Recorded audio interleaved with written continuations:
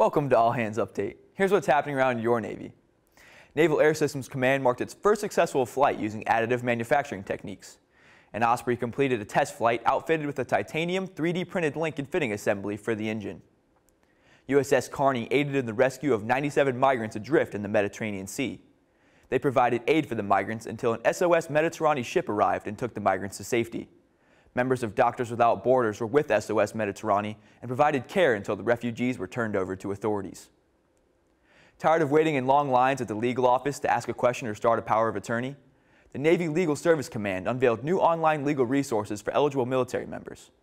The new resources include legal brochures on many of the services they provide and special power of attorney forms. You can read more about what's happening around your Navy at Navy.mil.